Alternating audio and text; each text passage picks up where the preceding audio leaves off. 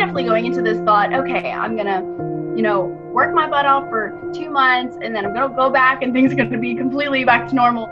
I need to keep on reminding myself that things are not gonna be like they were before coronavirus.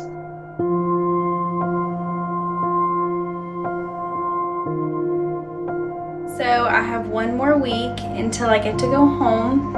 So that's 4 more shifts. I am packing up the last of my stuff. I'm the last traveler on the unit who has been there since day 1. All the people that's their home unit, they're taking this time off because they were working so hard before we got there. And then there's people who have just been working a bunch of overtime because they know, other people have families and stuff, and they're very selfless people.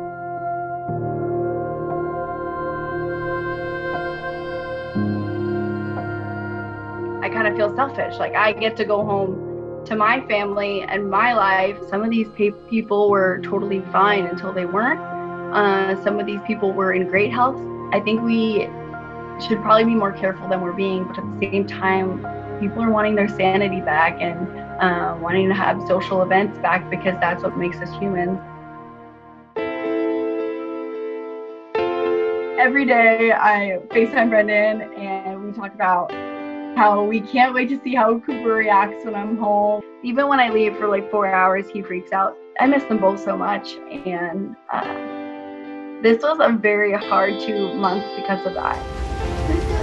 Home at last. I'm back with my dad. So happy.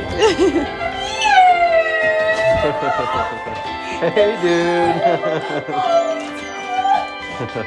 At the end of the day, although I'm so happy to be home, I'm also so grateful that I was able to have this experience and to feel like I impacted the world and people's lives, as well as them impacting mine.